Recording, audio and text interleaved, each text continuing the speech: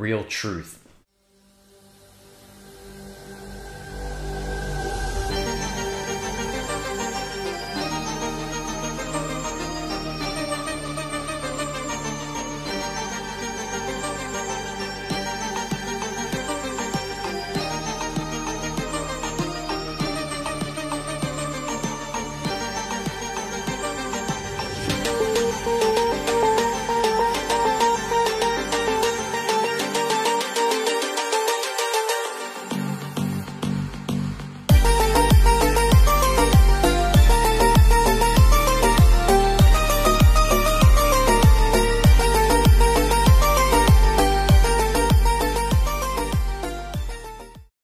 Are 5 days away from fundamentally transforming the United States of America. All right, Mr. President Trump, what gives? Why is Donald Trump firing the Secretary of Defense, Mark Esper, during this time? The election is about 2 weeks in the books. We have a contestation of this election. Currently, you have many legal battles that are going on in multiple courts across this country and specific states that are being contested, and you're not seeing the media accurately report very many things as of late. As of late, I mean in the last 5 years, probably 10, 20, 30, and 40, and 50, and 60 years, probably longer. Anyway, I digress. Where was I? All right. Mark Esper, former Secretary of Defense, recently fired by Donald Trump, and you're going to have the media spinning it the way it's going to. I'm going to show you a clip here of CNN describing it the way that they do. And I want everybody to understand that this video is going to regard how the deep state actually operates, all right? And what the deals that they make behind closed doors, and these deals that the mainstream media just does not want to report. Why? Because they collude with one another. Anytime they blame anybody for colluding with Russia or whatever, they themselves are actually doing it because they like to do these deals that profit from the foreign conflict, the foreign policy or the public policy that we have domestically in this country. This is what these people do. They profit from their positions. And Mark Esper is no exception, nor is General Mattis. And I would like to express in this video my discontent, firstly, their connections to the deep establishment or the military-industrial complex, and how it affects our foreign policy, and how people should be upset about this. This should not be allowed to happen. CNN should be reporting this. But in any case, Mark Esper was fired, and it turns out Mark Esper, as well as General Mattis, these people have connections to the private sector, specifically with our defense contracting companies, all right? Now, with that said, I'm going to show you this clip, and we'll get into it. Instead of letting Esper turn in that resignation letter, it appears the president has just flat out terminated him. And we'll have to wait to get details because remember, the last time the president fired a defense secretary with Mattis when he resigned in protest, the president and his aides tried to frame it as a retirement was happening when actually we found out shortly thereafter that Mattis was resigning in protest over the president's decisions when it came to troop withdrawals. So we'll have to wait to see what are the details here with Esper and how exactly this went down. All right, so you've seen the clip. Mark Esper was fired. Everybody wonders why. You've got multiple news sources talking about Trump removing troops from Syria, from Afghanistan, from Iraq, all of these places. And you hear this common theme that's really disgusting to me, being a former combat veteran, is that removing troops puts our troops in danger. That is a spin that you can never convince me on in a million gazillion years. That makes zero sense. It's like Senator Corker coming out and saying we're not fueling Saudi ships and everything else, but we're still giving them the bombs because their troops don't know how to fight effectively on the ground. They kill too many civilians, so you sell them bombs to kill more civilians. That never makes sense to me. Refueling their equipment right now, that has stopped. You know, so we're selling them bombs. We're selling them bombs, and the purpose in selling those bombs is to keep them from killing more innocent civilians because they, you know, they're really poor at conducting military operations. They're very poor at conducting military operations. So anyway, I don't want to debate that with you right now. What I'll say is there's complications with that. And I highly recommend you looking up Senator Corker talking about that openly sometime last year after Khashoggi gets chopped into bits, right? Anyway, I digress. Where was I? All right, so Mark Esper is fired. Trump is removing troops, and these people do not like that foreign policy position of removing troops from these footholds that we have established from these ridiculous wars where we are changing the regimes of these countries who don't cooperate in the name of corporate capitalism, or what I like to call predatory corporate capitalism, during which time we're taking the wealth from the resources of those countries who don't cooperate with this global order that includes an interconnected global bureaucracy of individuals and families that control weapons and all these different things that are involved, human trafficking, everything that's involved with going to war and war-ravaged countries, war-plundered countries like Libya. You know, you look into the human trafficking that supposedly is going on there. This is many years after Benghazi's over, after we have blood, American blood spilled on that ground. Mark Esper had prior military service, okay, and served in the bureaucracy for many, many years, including the Global Intellectual Property Center, where he served as executive vice president, as well as the vice president for Europe and Eurasia at the U.S. Chamber of Commerce. All right. He was also hired as vice president of government relations at defense contractor Raytheon in July 2010. Now, Raytheon is important here, and it's important to understand what Raytheon represents. They are a defense contractor, okay, which is going to be important for the defense of our country. But what people aren't realizing is that former administrations, like the Obama administration with Joe Biden as the VP and frontman in Ukraine and other countries where there was conflict, where Joe Biden was personally responsible for managing whatever affairs there were, both public and private, okay? And that's a fact. And it's being covered up by the mainstream media. In any case, Raytheon is sponsoring NFL football teams, specifically the New England Patriots. This was last year I recognized that Raytheon was plastered all over Foxborough Stadium. All right, Raytheon profits from war. Why is this important? Because Mark Esper left Raytheon prior to becoming the Secretary of Defense. All right, and part of Esper's departure from Raytheon included a deferred compensation package after the year 2022, based partly on Raytheon's stock price at that time.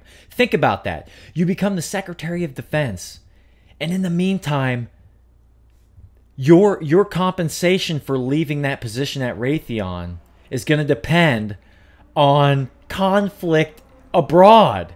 And you are personally responsible and professionally responsible for managing yourself in a manner that is conducive to the well-being and integrity of America.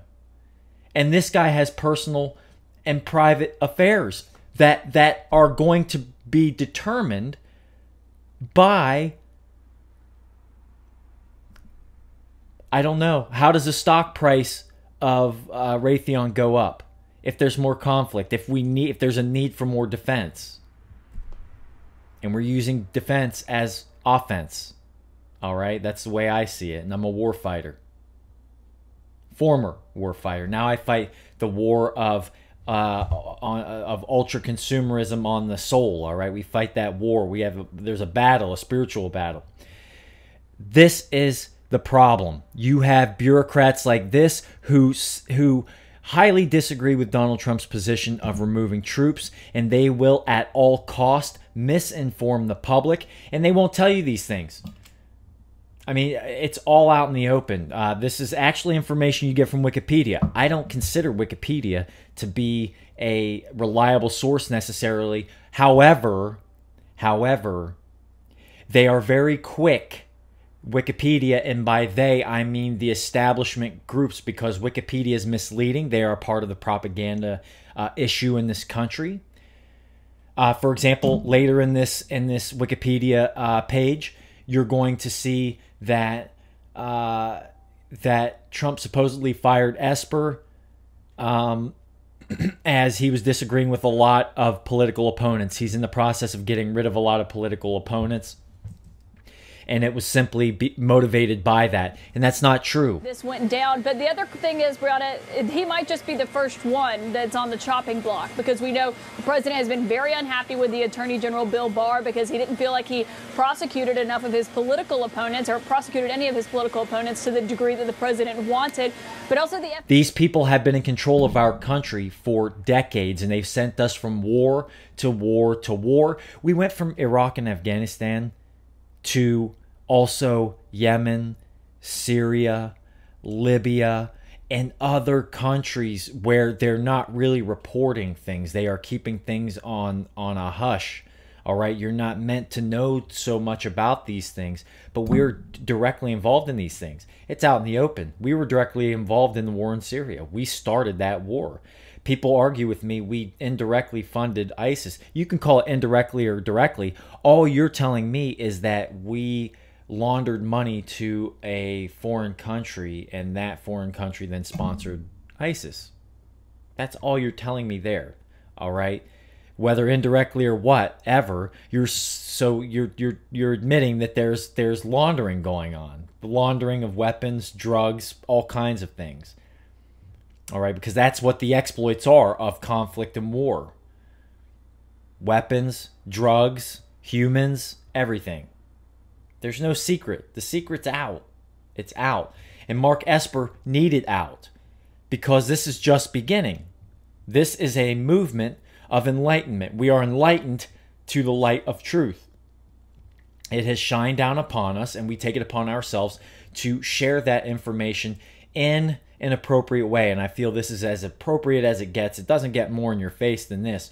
CNN's going to spin it any way they want. The fact of the matter is, Mark Esper had personal interests that I feel left him in a very highly compromised position to do the right thing. These people are responsible for all of our conflict. And the moment we try to remove ourselves from the immorality of a lot of past decisions to go to conflict like that, Mr. Trump, regardless of whether you voted for him or not, or liked him or not, this is not about that. I'm an independent mind. I'm not going to get into my voting status. Many people won't like it. But this is part of the issue that I have. A lot of people around Trump were in his group, but they were still connected, like this guy, Mr. Esper, who obviously railroaded Donald Trump at various points, and Trump lost confidence that this guy would carry out Trump's agenda. It's the president's agenda. You agree to take the job, you're going to help carry that dang agenda out, and he didn't, and neither did Mattis, or neither did many other people. And this is just an example. Doesn't matter whether you like him or not. We are getting rid, and have been getting rid, and this is the movement. That people need to be awakened by this. You look at it for yourself. Esper's departure from Raytheon included a deferred compensation package after 2022, based partly on Raytheon's stock price. All right, now Trump has been building up the military, and all these contracting companies are getting these bids and everything else. They're always overpriced. These people make an obscene amount of money. They get their connections personally. They siphon off part of the taxpayer dollar. They devalue the wealth, or they devalue our investment in many cases. That's how it goes. Unfortunately, whether it's Reconstruction money, whatever, but that's how it goes. And this is what we get. All right.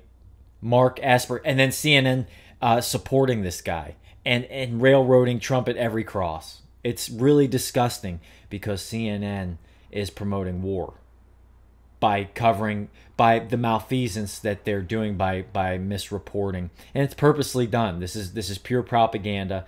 These people are actors, and they should not be trusted. For those who are joining and are listening, you have to stop watching the mainstream media. And that goes for Fox. We have to start getting information from our communities and start listening to one another. You know, we're more interconnected than we've ever been, and it's time we start doing our own research. It doesn't take much. All right, you connect the dots from here and you see where it goes. These people are set to profit majorly. So if I were to predict conflict, I would predict there will be conflict in the next 2 years, specifically because these people are set to make a lot of money. This guy's Secretary of Defense. He wants that price to go up. So we need a reason to do so. Think about that. There it is, flat out. Mark Esper, why Donald Trump fired him, and why General Mattis is no different. General Mattis, General Dynamics, sitting on the board at General Dynamics, connected privately, so as to continue to profit from conflict. That's what this is all about. These people know it, and that's their problem. That's not my problem. That is their problem that they are invested the way that they are. They should probably do what other people do after military service and go into the private sector away from the government. All right? Because they have no business with their ambition in connecting their foreign affairs with their political responsibilities to their personal investments and interests. There's no place in it. And that's why all these people are very wealthy from public service. And it has to stop. It has to go away. And that's all I have to say about that. So everybody have a fantastic night. God bless. And speak that truth.